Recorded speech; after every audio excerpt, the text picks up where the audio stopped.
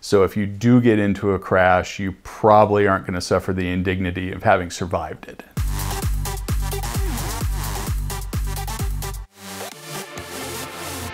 My name's Alan Galbraith, and I am the head gasket at the Concours de Le Mans. It's a series of car shows that features the oddball, mundane, and truly awful of the automotive world. And it had its genesis with the 24 Hours of Le Mans. Very good friend of mine, Jay Lamb, came up with this idea to put $500 cars on a racetrack for 24 hours and laugh at the mayhem that ensues. And when he came up with this idea, he put the word out into the automotive sphere, a world of influence, and word spread around. I got a hold of it, and at the time was road racing motorcycles. This sounded like a really good idea to me and some of my motorcycle racing friends, because it's a expensive endeavor, and if there's a way to go racing cheaply, we thought that'd be a lot of fun. And we also thought that driving around in a full car with a cage and a harness and all that sounded a lot safer than rocketing around the track on a motorcycle. So we found another friend that had a impound yard, pulled one of the cars out from his impound yard, and did it up with Gulf livery. And it was a Cutlass Supreme Brougham. Ran on about 4 cylinders. If you kept out of the throttle, it ran on 5. So we figured we were set. We showed up at the racetrack, had an absolute ball doing it.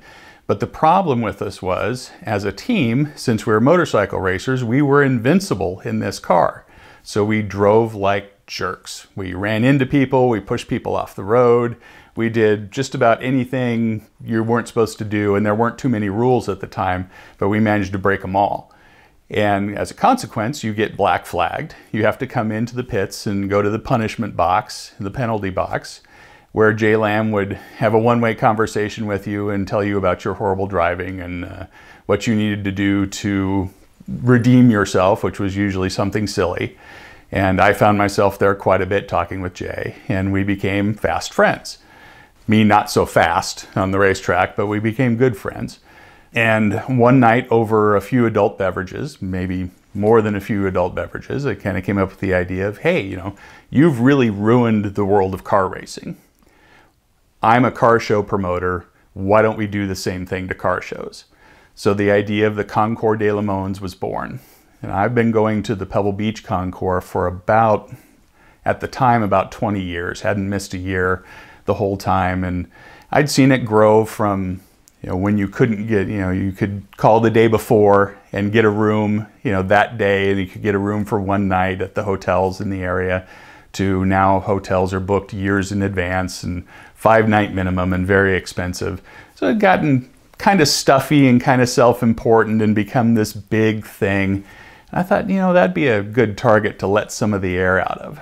So we floated this idea out to our automotive journalist friends, who, like us, are kind of snarky jerks, and I can say that because I'm an automotive journalist as well. And they loved the idea. They said, anything that takes a little bit of air out of that balloon, we're happy to be on board with. So word got out. I started getting applications to participate from all over the country. You figure how many Pacers and Pintos and Gremlins are there. Turns out there's quite a bit, and some folks are very proud of them and want to come and participate. So we got sign-ups, we set the rules out. Some owners and some owners clubs don't have a sense of humor about their car. You shouldn't show up, this just isn't the show for you. We divide the cars up into country of origin, usually keep the Axis power cars on one side and the Allied power cars on the other. If you have a car, have a story about it, like to tell it, can bring some bribes for the judges, and bribes do make a difference. Food, alcohol, barbecue. We've had somebody bake a cake in the shape of their car. It was a very good cake, and that helped them win their class. So not a whole lot of rules. Just as long as it's something kind of fun, weird, or you can feature something about it, you're welcome. We set the classes up. We came up with Rust Belt American junk and soul-sucking Japanese appliance. Needlessly complex Italian. Just anything we could do to kind of put a little jab into some of the sacrosanct ideas of car collecting and car shows. So we, very popular idea. Entrants came in from all over. About a week before the show, I'm getting a few things done, finalizing a few aspects of it, and I get a phone call. Pick up the phone, hello. And let's just say it's an unnamed official at a unnamed Concours that takes place in August in Monterey. And they told me that, and I said, oh, hi, how are you doing? And this person said, so tell me about the Concours de Le Mans. I said, well, we're in no way making fun of your show. And told them a little bit about it and what we're doing. And, it's just kind of a lighthearted lark, sort of fun, blah, blah, blah. And I said, so how did you hear about the show? And this person said, well, I was up at the transporters where our participants are unloading their cars. And one of our participants was unloading a Delahaye. And right behind it, they had a Crosley. And I knew that wasn't for our show, so I asked them where they were going, and they said the Concours de Le Mans. I said, oh, yeah, that's going to be in our most dangerous class. And there's this long pause. And I'm expecting the next words to be, well, here's the cease and desist order.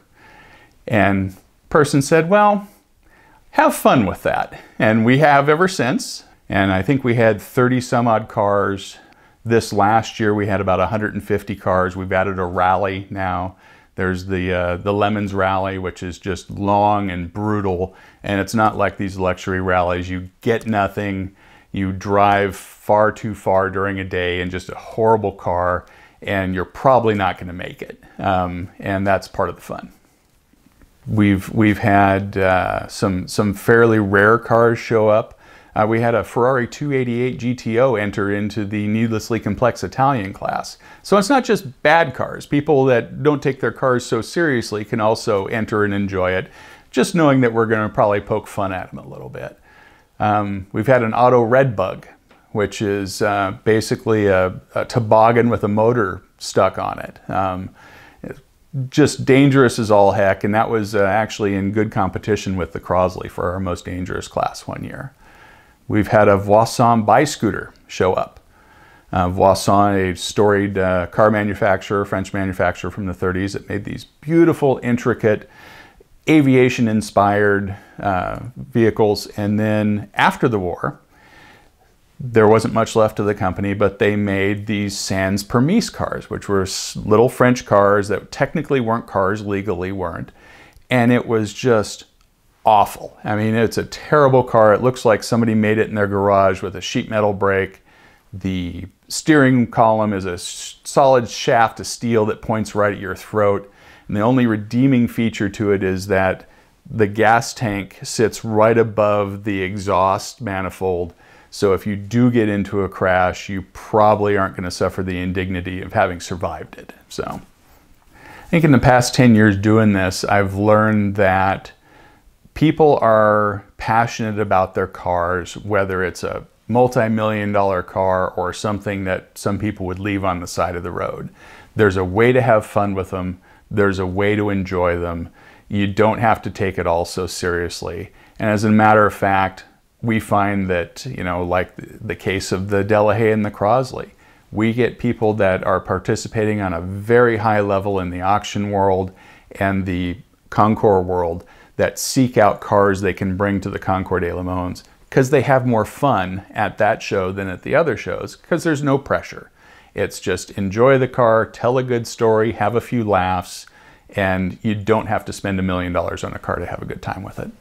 And we've actually gotten on the official calendar of events at a couple of Concours. We now do one in Detroit with the Concours of America there. This year will be our first year at Amelia Island.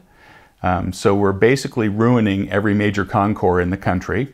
We also do an event in Australia, which is great fun. We had to add the class of cobbled together kangaroo carts for there. And every year it just keeps getting bigger and dumber, kind of like me.